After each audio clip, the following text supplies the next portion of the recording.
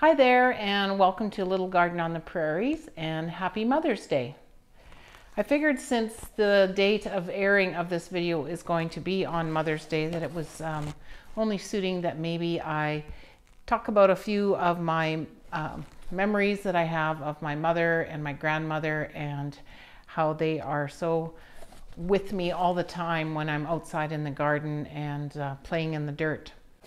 So I'm also going to show you quickly how to take some cuttings from geraniums so that you can propagate them and kind of multiply a plant like this into many more that you can spread into other containers or out into your garden.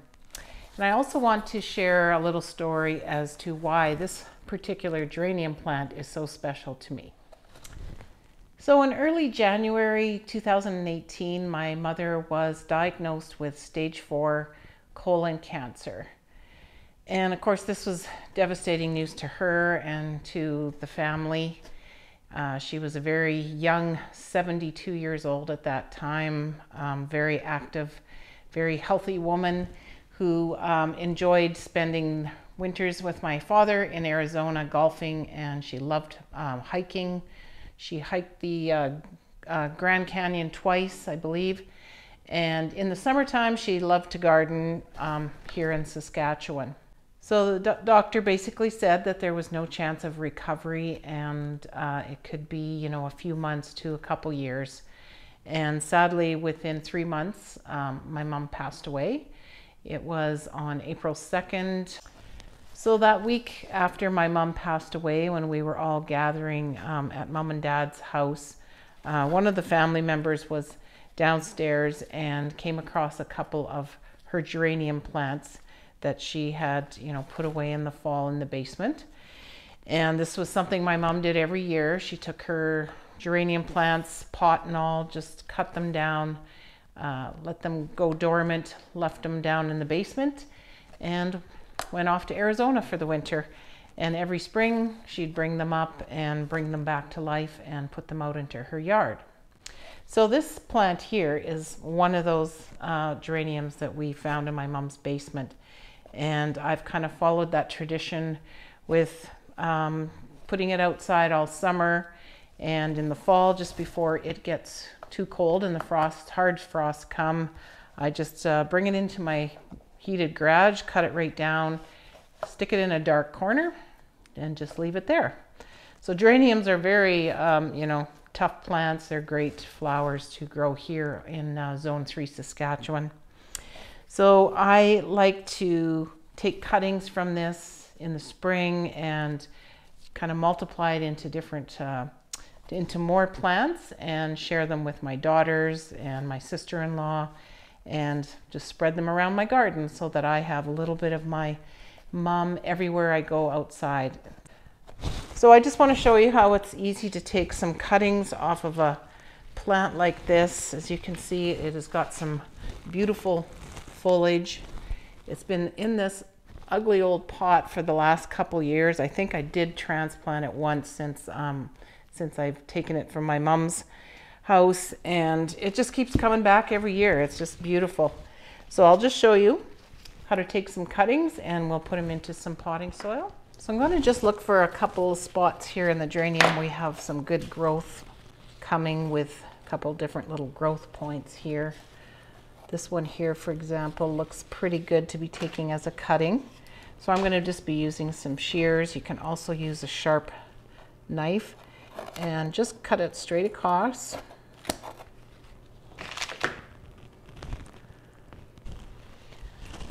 So I've taken 3 cuttings here that I'm just going to pot up into these little containers today. So what you want to do before you pot them up is to remove some of this growth from the main stem here. So any of these big long ones that are down low, I'm just going to bend them and remove them. Just snap them off. And these little guys here too can just be pinched right off.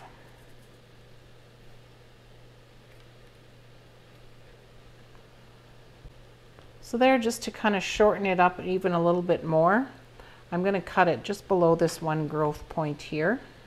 Just a straight cut. And then this can go into the dirt. This is the third one I took. As you can see, it's got a lot of pretty big leaves on it that we're going to snap off.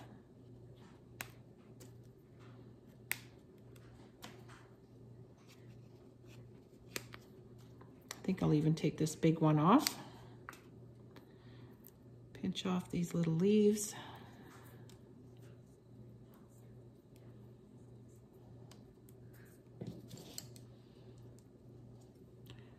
Just going to cut straight here. Then they're ready to go into a pot. So these are just 3-inch containers that I have filled with some regular potting soil. Got them good and moist right now. I seen on a video I was watching that they like to be planted close to the edge of the pot. Don't know why, but we're going to go with that. I'm just going to make a little hole here. Stick the geranium in, so a couple of those little growth points are under the dirt here.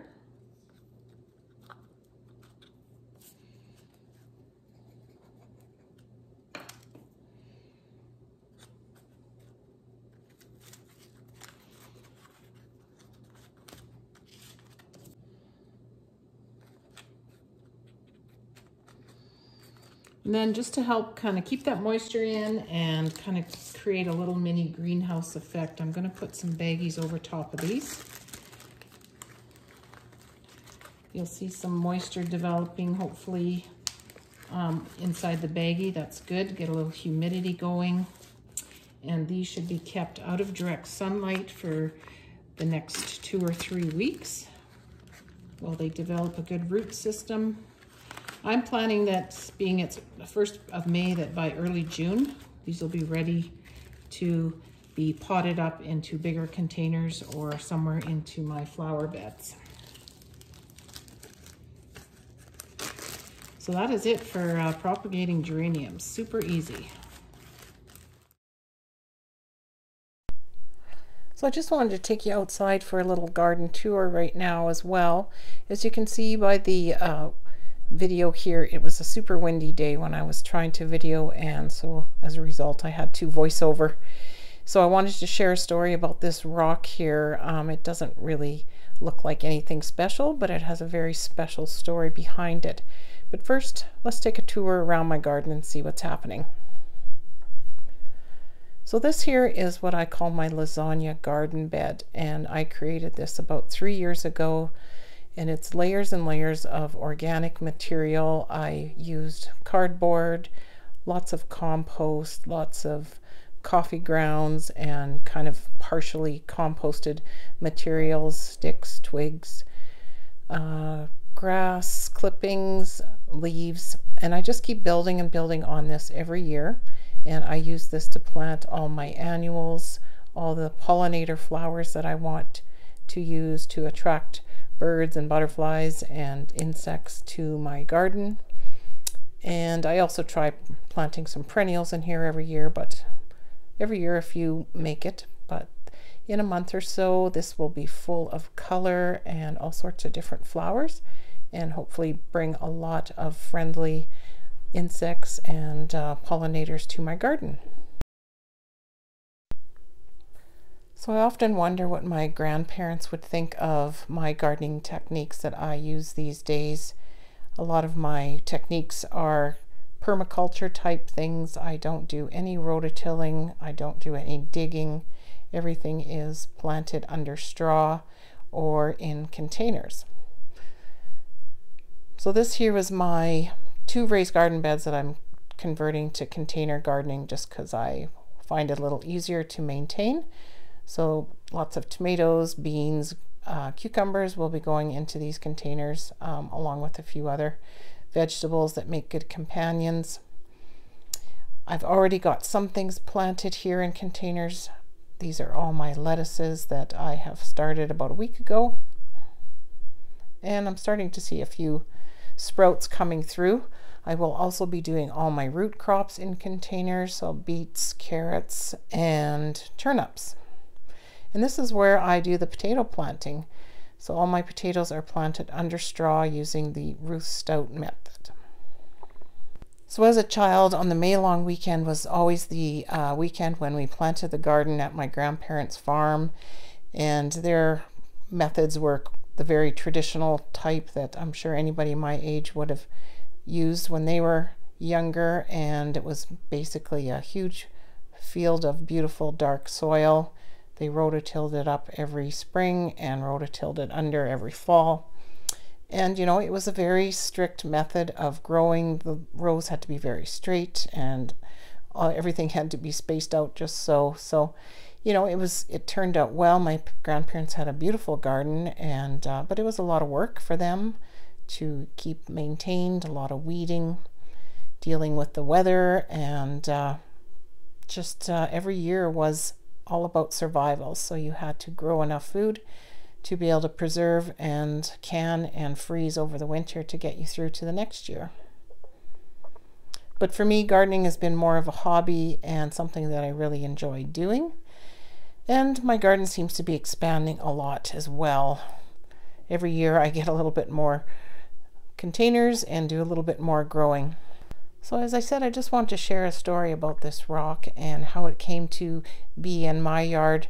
These large rocks are not native to our area at all. We don't have huge rocks like this at all, but this rock actually came from about 300 kilometers away from my great-grandparents' homestead, located in a little town known as Laverna, Saskatchewan, which is right on the Alberta border. And this rock was actually the doorstep into their home. And when my grandmother got married and moved to farm not too far from here, she actually got this rock removed from her parents' doorstep and brought it to their farm, and it was a doorstep in front of their house for many, many years.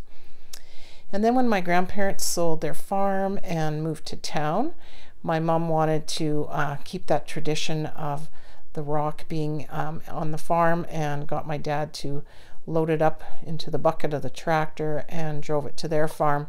And she used it in a similar way that I have here, just as a kind of a focal point in her flower bed. And when my parents retired and moved to town and sold the farm, shortly afterwards, my dad and mom showed up in our yard with the tractor and this huge rock in the bucket. And they just said, "Where do you want it?" So at that time, we weren't really prepared. I said, "Well, just put it up against this post here for now, and then we'll find a place for it." So the rock has actually never moved from its original placing here in my yard, and I've kind of just decorated around it with some flowers and an old cream can, and it sits at the edge of my flower bed, so I think it looks great there. And I'm really happy to be the fourth generation of having this rock in our yard. And hopefully one day one of my 3 daughters will pick it up and move it to their place and keep the tradition going. So I hope you enjoyed listening to some of the memories I have of my mother and grandmother, and to all the mothers out there on earth and in heaven, I wish you a very happy Mother's Day. Thank you for watching.